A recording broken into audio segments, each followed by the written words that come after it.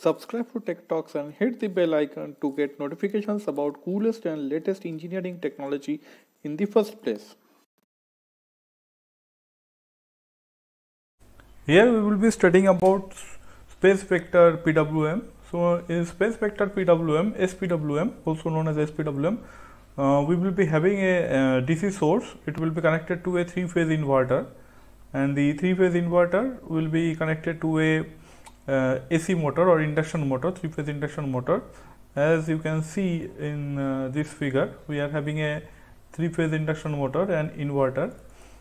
This is the inverter. This is the DC link. I have taken the DC link voltage as 400 volt, and switches are there, IGBT switches are there, and gate pulse is there. And we will see that how we generate these gate pulses unlike sine PWM. So this is we will learn gradually in steps that how to generate open loop SVPWM pulse. If you want to know that how we have generated done this inverter, you can refer my earlier videos. I will give the link in the description box. So we are having this induction machine. So you will be getting this induction machine in Simulink library. In Simulink library, you just go to Simscape, then you just go to Power Systems, then Specialized Technology. In Specialized Technology, you go to Machines. In Machines, you go to this asynchronous machine SI unit. So you take this one. So you can now change this one to according to what you require. You can do it wound motor or squirrel cage, and you can put the parameters according to you, whatever is there. Just take care that here the slip should be 1, because motor is starting from speed 0, so the slip should be 1. Okay, this has to be taken care of. I have already done as per one of the motor. So we have also done put some values over here, and the slip is 1. Just take care of that. Okay, so now we will see how we will move to the next step. Now we will see that how we will work out this SVPWM. For that we require to study some basics. We have 8 voltage vectors, namely V0, V1, V2, V3, V4 till V7. Out of these two, V0 and V7 are of different kind, and V1 to V6 they are of same kind. So when you see V1 over here, and switching vector is 1 0 0, this means that V1 vector is operated when S1 this 1 is 1, this is 0, and this is 0. So obviously you know that if this switch 1 is 1, then switch 4 will be 0. If switch 3 is 0, then switch 6 will be 1. So in this way this voltage vectors are designed, and if we switch on in this way, then the line to neutral voltage or the phase voltage will be of this pattern, that is 2 by 3 VDC minus 1 by 3 VDC and minus 1 by 3 VDC. That is the C phase voltage, and correspondingly the line voltage will be like this. So this is how this voltage vectors are drawn, and two other voltage vectors, that is V0 and V7, they are designed in a what way that V0 is 0 0 0 and V7 is 1 1 1. So we see that if this 3 is 0 and this 1 is 1, so no voltages will appear either in line or in phase. That you could easily see that no voltage is appearing in line or phase. Similar thing will be happening at V7 vectors. Here 1 1 1, this means that the upper 3 switches are switched on and below 3 switches are switched off. Also at this moment you will see that no phase or line voltage will appear over here. Okay, so out of this V voltages, every value is to be multiplied with VDC. So If we do in this way, then we will see that voltage vector V1 will appear in D axis, and likewise V1, V2, V3 with an angle of 60 degree. So while implementing SVPWM, we need to know what is this angle alpha. What is this angle alpha? We will see how we calculate this one in corresponding corresponding part. So two wave vectors, one is along V1 voltage vector and along V2 voltage vectors. This will give V reference voltage vectors. Now the voltage vectors will be operated for a definite interval of time, that is for T1 and T2 out of the total time, and this will give a smooth voltage vector over here. Okay. So moving on to equation, we will get Vd and Vq by implementing this equation. This is from Park's transformation, that Vd equal to 2 by 3 Van minus V minus half into Vbn minus half into Vcn. Likewise Vq also is there. Okay, and alpha is what? Alpha is tan inverse of Vq by Vd. So this alpha is equal to omega t. So this is the fundamental frequency. Our fundamental frequency is 50 Hertz, and this is V reference, that is root over of Vd square plus Vq square. In the subsequent program, we will refer Vd as V alpha and Vq as V beta. So now we will implement this equation, that Vd Vq. So for that, what we require Vn, Vcbn and Vcn. So we have taken 3 sine wave of one magnitude 50 Hertz frequency. So this is our Va, and this one is Vb, one magnitude 50 Hertz frequency, and phase delayed by minus 2 pi by 3. Here also the phase is delayed by minus 4 pi by 3 for 50 Hertz frequency. So now this 3 we will connect over here.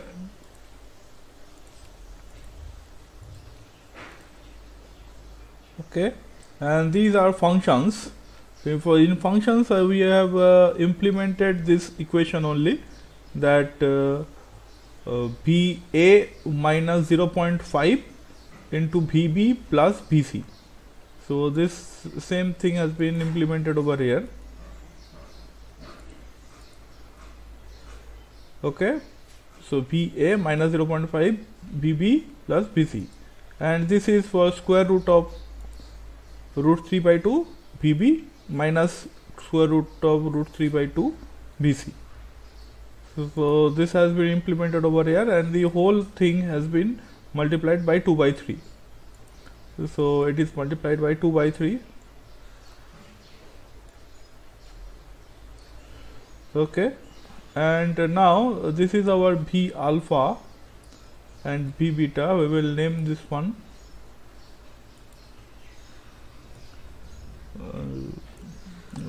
take it out.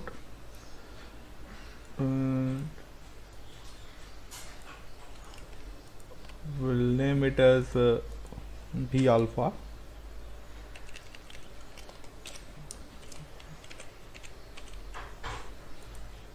And same thing we will be doing over here,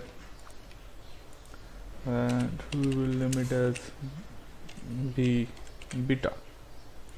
Okay, now this is tan inverse trigonometrical function, a tan 2, that is tan inverse. Okay, so tan inverse it is written what? Vq by Vd, that is V beta by V alpha. So V beta by V alpha, we will also name it as what? We will also name it as angle.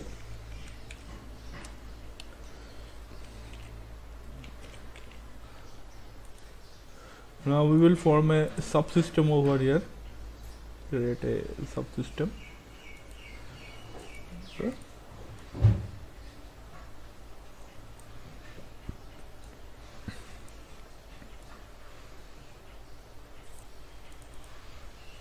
Here we will be writing it as A face. Here we will be writing it as B face, or whatever you can write, A, B, C.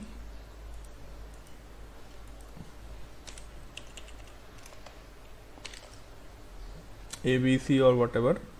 You can even give your own names, B, A, B, B, B, C. Okay. Ultimately, the thing is that you have to implement these two equations and you have to find out the angle. Okay, ABC, that is going to form B alpha, B beta, and this angle. Okay, you can even name this subsystem to whatever you like. I am naming it as angle identification.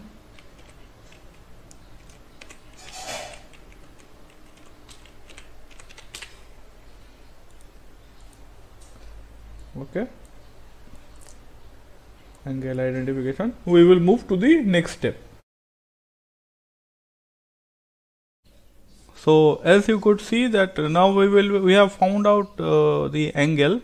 Now we have to see that where these angles lies in this sector. So this is sector 1 from here to here, that is 0 to 60 degree. This is sector 2, that is from 60 to 120 degree.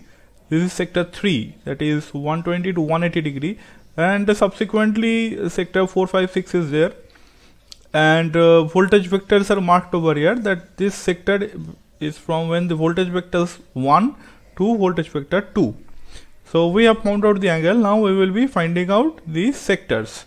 So for finding out these sectors, whatever angle we have got previously, so that is in radian, so we have to convert that one to, so this is angle that we have got previously, angle. So this has to be changed to degrees. So for changing to degrees, is 180 degree by pi. Okay, now we will do what?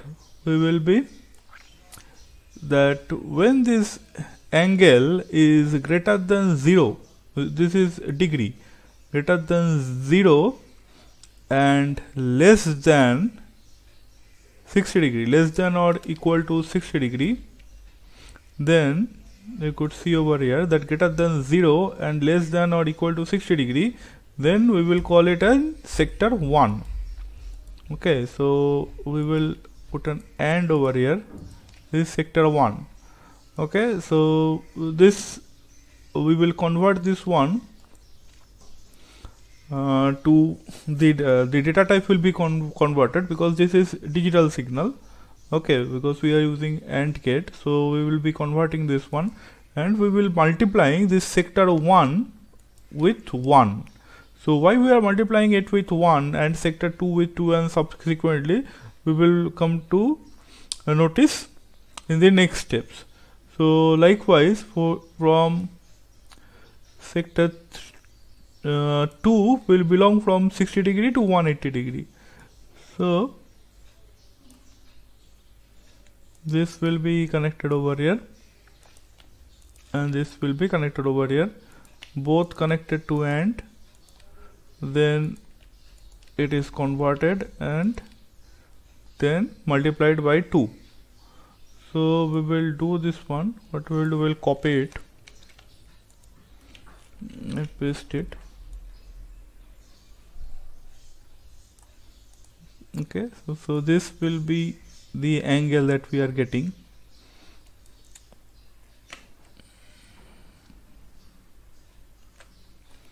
So from 120 degree, this will be connected to 120 degree. That is the previous one, and this one will be till 180 degree. Okay, here it will be 3.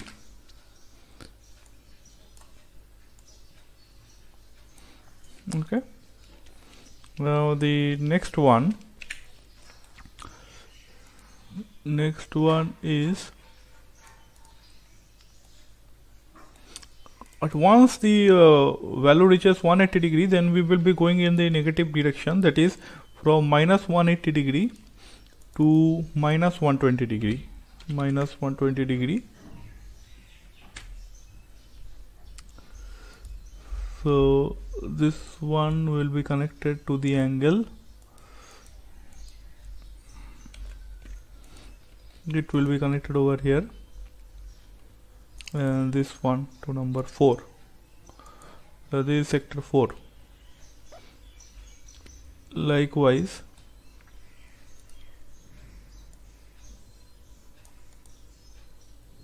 this one will be connected over here. This one will be connected to minus 120 degree, minus 120 degree to minus 60 degree.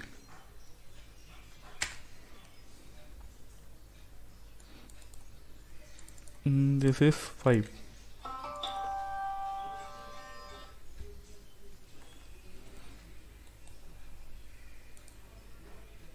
And this one is 6.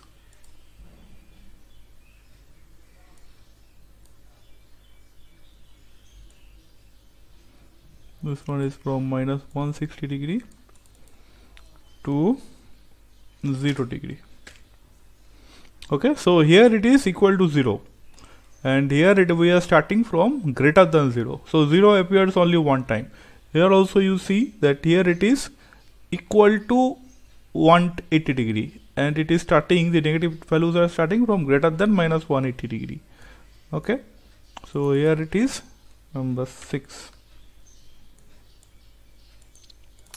Then we will be doing what? Then we will be adding it.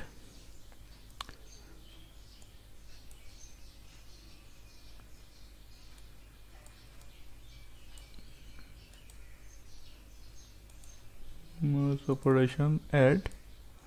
Okay, we will be adding all the sectors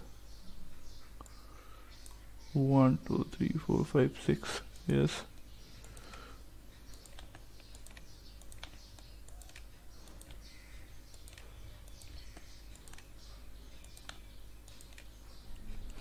okay, and then what we require is another output. So this is our sector.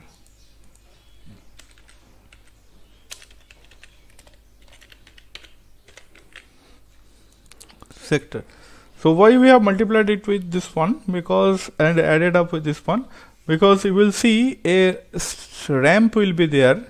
That is for sector 1, 1 will be there. For sector 2, 2 will be there. For sector 3, 3 will be there. Graph, we will show you the graph after this whole program is complete. So you can even make a subsystem of this one. Create subsystem. Okay, and you can put over here angle. So you can do it in this way also. Expand subsystem.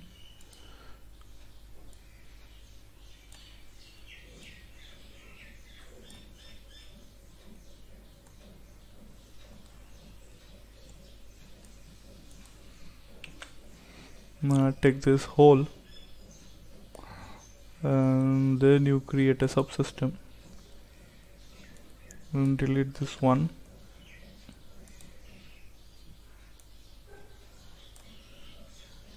And here also you delete this one. So you are getting a subsystem over here, that from where you can give an angle and get a sector from here. So we will move to the next part. Next we will see that how we will generate the switching functions. So let us consider. Comment below about how you like this video. Check out the links in the description box about more such videos. Do click the like button if you like the video. If you are new to this channel, subscribe Tech Talks and don't forget to hit the bell icon.